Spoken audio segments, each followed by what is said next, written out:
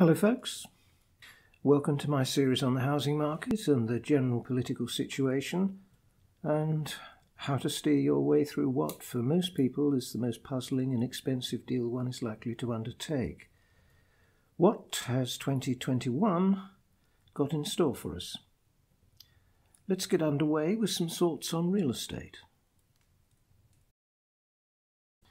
We've just gone through a rather remarkable period and we're warned that worse is to come. The main argument is that as so many world economies have been wrecked, not necessarily by the virus, but by the futile and idiotic responses to the virus by so many governments, that in order to cope, vast sums of money have been created out of thin air to deal with the consequences of lockdowns and shutdowns, and this will cause problems in the future. The main conclusion is that all this money creation is going to cause massive inflation sometime down the road. The other conclusion is that all this, sort of borrowed money is going to have to be paid back. Who is going to pay it? In effect, we have borrowed from the future. There is another conclusion, namely that a debt jubilee will have to be declared. What will that mean? And what is likely to happen to real estate as a result of the current financial situation? In order to work out what's likely to happen next, we need to go back to basics. If you listen to the Johnny-come-latelys who are setting up to tell you what to look for and why, you will get a false view of what is happening now and what is likely to happen next. Most of these self-promoted experts have been in the business for a decade or less. They know nothing about how the property markets work, they follow the wrong metrics and end up with screwed results. Whereas I have been in the business for a lifetime and have successfully called the path of house prices and patterns for the past 50 years or so. Show me anyone who comes close. Quite frankly, you can't. In fact, rather a lot of the metrics I use successfully were invented by me. Let's look at some of the ways we need to look at what is going on in the housing market, and of course some of the ways one should most definitely not look. Over the course of the next few videos, I'm going to analyse the real drivers behind house prices. Also values, valuations, which of course is not the same thing at all, trends, and ways to goose the market.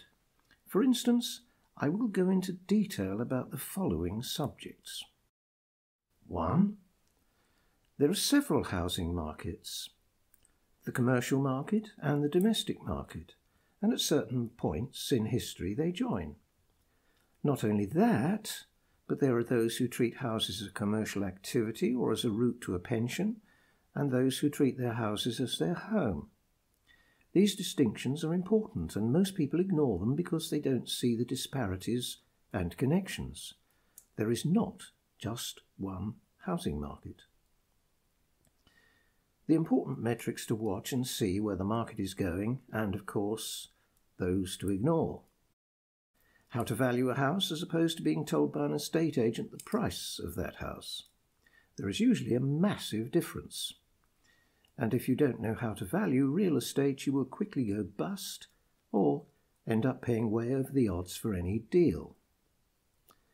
We're up to number 4. The reason a good knowledge of maths is crucial to being successful where buying and selling real estate is concerned.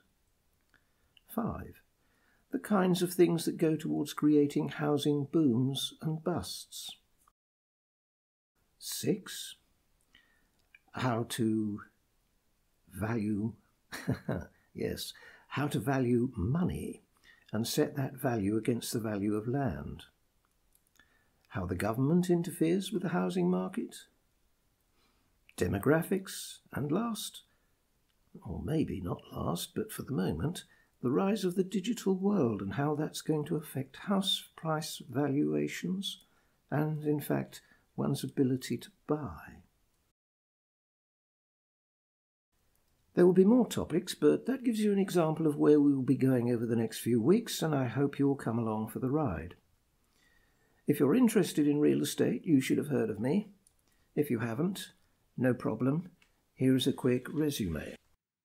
I did my first deal back in the 60s when I was barely a teenager.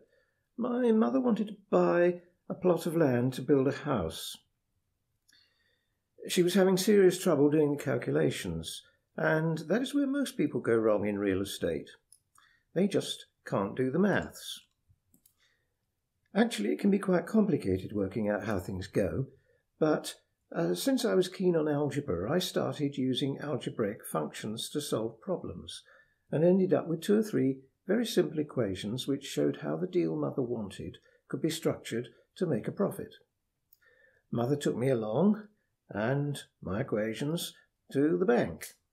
The bank manager looked at the equations, looked at me, 13 years old, actually I was 12, said sweet things to Mother, and that was the end of that. In my naivety, I thought bank managers were clever and understood maths. Obviously, I now know better. I've watched as bank policy is to withhold funding when houses are cheap and splash it around when houses are expensive, thereby showing that bankers have no grasp of simple maths or business. It was some time before I realised that bank managers are there to manage the bank, not the money. They don't understand money or deals. They're not the guys to go to for help over money matters. I learned 2 valuable lessons from this first failed deal. The first was that to get on, you need to bypass fools.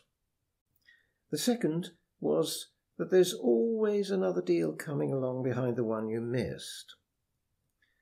Fast forward a few years, I now have a wife and a son, and we're looking to move. This time I'm ready for the bank manager. I'm also older, so he won't look a fool if he doesn't understand my reasoning, but I make sure that he does understand.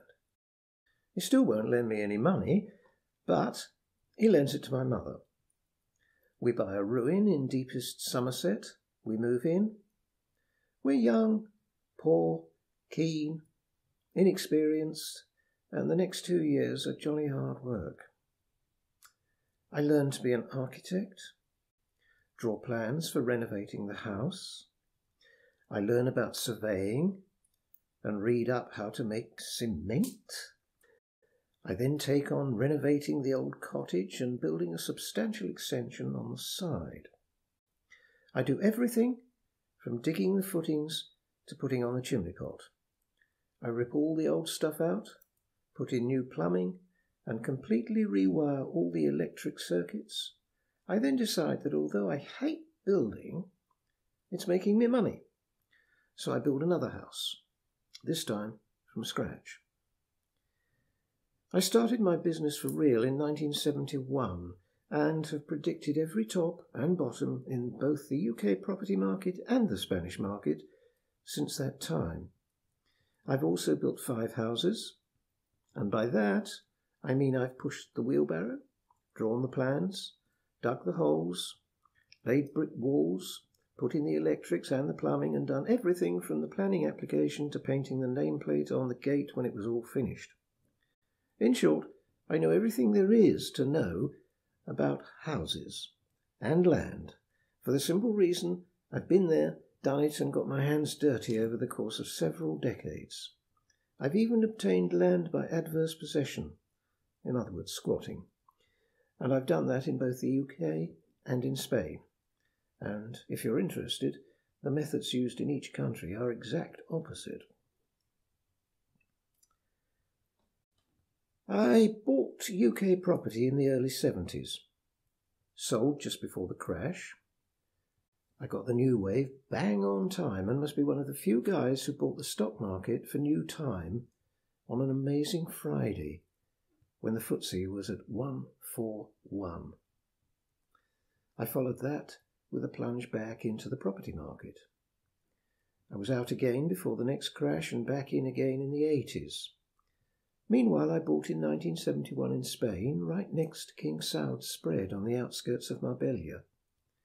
I sold that 3 years later during the crash for a 40% gain, because they entered into a pre-sold contract knowing the crash was coming. I spent weeks telling everyone who would listen to get out of the market in the late 80s. Very few paid any heed to my warnings, but I was back in again in 1991. And if you want to check out how I started buy-to-let back then, and how the maths stacked up, and how the banks were useless then too, check out the appendices to my book, The Ultimate Real Estate Guide. That's available from Amazon. I'll put the link down here somewhere. I have had an online presence since the start of the World Wide Web, and my first property website was up and running in the somewhat ragged format in 1993. It morphed into the unique property site in 1995, and it's the longest running property website on the planet. Ever heard of buy-to-let? Yeah, of course you have. But did you know that it was me who invented the scheme? Back in the summer of 1991, together with an old college friend, we set it in motion in Hastings later that year. The way it started and how much money the system made is recounted in that book I mentioned above. Once we had the system up and running successfully for a year, I wrote a book about it. That was version 1 of the aforementioned book. The original was called Buying to Let, Your Pension. Not a single publisher would touch the book. All of them told me buying houses was stupid and could not possibly be the basis for a pension. I therefore published the book myself. 3 years later, the banks, previously fiercely against the scheme, suddenly decided that buy-to-let was a great idea. Yet another example of how the financial world was, as usual, way behind the curve. But that's enough about me. If you want the tools to get stuck in and always be a success, then make your way to the next video. I'll load it up next week. And do click the button to like this video, and if you want to be alerted to the next videos and other updates concerning the world of business, do check the link back to me, which will be below this video. Okay, folks, thanks for watching. See you next week.